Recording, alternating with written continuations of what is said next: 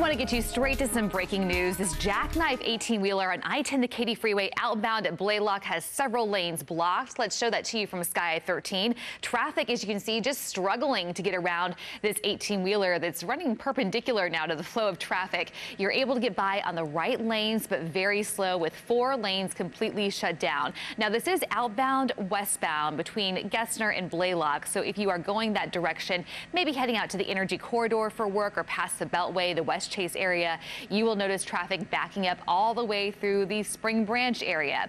Now, if you'll take a look in the center of your screen, you can see the managed lanes are open. That is an option, but a big hang up for the morning drive in. Tom, we'll send it over to you. Well, it has been a busy morning of breaking news. ABC 13 reporter Charlie Ed today is live in Houston's East End, where police are still looking for this missing 94-year-old man. Yeah, that's right, Tom. A frantic search now underway to find him, and this man is 94 years old, so very elderly. His family tells us that his name is Richard Jennings, and they last heard from him around 6 o'clock last night. They say he was driving along Emancipation Avenue and called a family member saying that he was stuck in traffic and that he also was lost, and that's the last time that they say they heard from him. And he had gone earlier to go get an oil change at the Volkswagen dealership on Richmond and Kirby, and they just say the family says that it's not like him to disappear like this. They also said that they're worried about his mental state.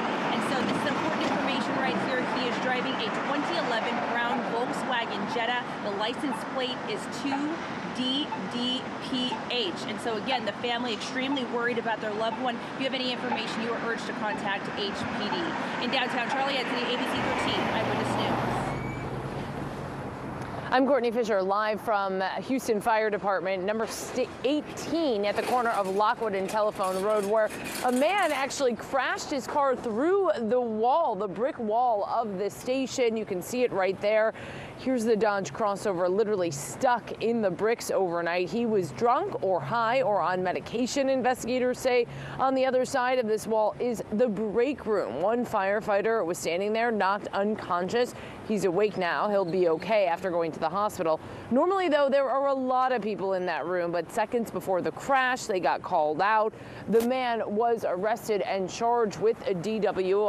I should mention that Houston City workers have been here inspecting the building to make sure it's safe moving forward. For now, reporting live, Courtney Fisher, ABC 13 Eyewitness News. In just over 2 hours, the Democratic presidential candidate Mike Bloomberg will be speaking to a crowd in downtown Houston. He is campaigning for votes ahead of Super Tuesday, hoping to get the vote out early before that early voting ends tomorrow. He'll be holding a rally at the Rustic, that's on Polk Street. Doors open at 9:30.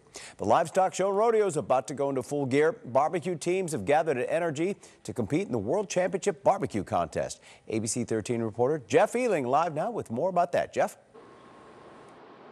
Hey, good morning, Tom. You know, I've been showing you the food all morning long, but I want to show you inside one of these tents. This is the Holy Cow Cookers tent, and this is where the fun happens. Thursday, Friday, Saturday night. These guys are one of more than 250 barbecue teams competing in the World Championship Barbecue Contest. One of the winners of this week's Rodeo Uncorked and Best Bites competition is Killins in the Heights. They won the Rookie Award Sunday night for their smoked brisket enchiladas, and there's a lot more where this came from at their original location in Pearland. Back in 1950, this was like the first cafeteria for the high schools and also the intermediate. We have actually pictures of the kids when they were lining up to go into the building. If anything came full circle, that was it. When you drive by, there's a special smell, and that's really all you need to know. There's something special in the air here. Everybody's got to try it. That's a huge plate. Tell them Ronnie made it. Ronnie made it? Yeah. The secret, we buy the best product we can get our hands on, and it's up to us to mess it up. This is the best barbecue I've had, but this barbecue chicken.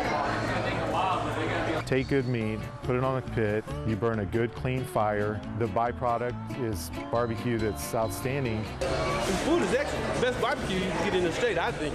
Oh, it's delicious. It's the best in Texas. I cook, so I know. We're known for our beef ribs countrywide. And we go through probably 1,500 pounds minimum of brisket a day, and on the weekends, it's actually a lot more. Well, I go to church right there, and I always saw the lineups here every Sunday, like all the way out in the street, even on like the summer days, so I figured it has to have really good food.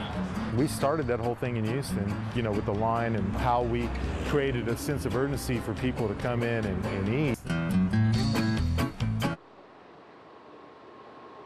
For more locally stories, go to our website, ABC13.com. If you are lucky enough to get in the Holy Cow Cookers tent and they like you, they might, just might, let you ride the cow up there. You see it up there. I'm told it's a wild ride indeed. Remember, the tents are invitation only, but if you do buy a ticket to come to the barbecue cook-off, you will be treated to a sliced brisket plate with chips and beans from the chuck wagon, and you can also enjoy the midway as well. Something for everybody. Reporting live, Jeff Ealing, 813, ABC 13 Eyewitness News. Thanks, Jeff. And if you're new to Houston, you just got to try it out, even though it's going to be a tough morning, or excuse me, a tough weekend to getting out there in traffic. All right, going to be a beautiful weekend, though, for weather. It will, and you know what? That's part of the ambiance, though. You go in there, parking, walking towards it, hearing everything, smelling the food. I mean, I can't believe it's already rodeo time. Can you believe it's almost March? All right, live shot outside towards the Southwest Freeway, our tower camera. Plenty of sun out there. Had many spots near that light freeze this morning. Still right there as you're watching us here on your streaming device or ABC13.com. Again, we're going to warm up as we go through the weekend. 70 degrees on Saturday, 75 then on Sunday. Monday, 77, 80 by next Tuesday, and that's when our next chance of storms comes in. Some of those could be on the strong side, but again, we'll expand more on that coming up. What to wear this morning? Coat, light coat, and then jacket by noon. Sunglasses 3 o'clock, maybe a light jacket still, and then coat later tonight. Here's the barbecue forecast for tonight. 5 o'clock, 53, still a little cool. It's going to be chilly out there. 49 by 7 o'clock. By 9 o'clock, you can see 44, 40 degrees at 11 o'clock, but we'll warm right up as we head then in towards the weekend. Brilliant sunshine there. Memorial camera looking towards downtown. All right, over the weekend, high pressure ridge sets up. You know what that means? Warmer air, drier air, nice conditions all the way through Monday. Then on Tuesday, the next jet stream system starts to move in. This could form some thunderstorms, some strong or severe along the eastern sides of the state.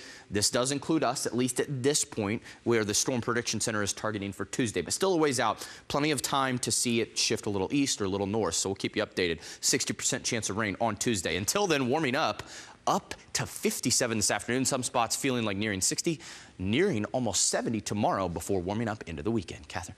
And back to barbecue, because it will likely affect your traffic if you are driving near NRG in South Houston or along the 610 interchange near 288. So traffic there, of course, a little sluggish with barbecue. So if you're heading out there, give yourself extra time.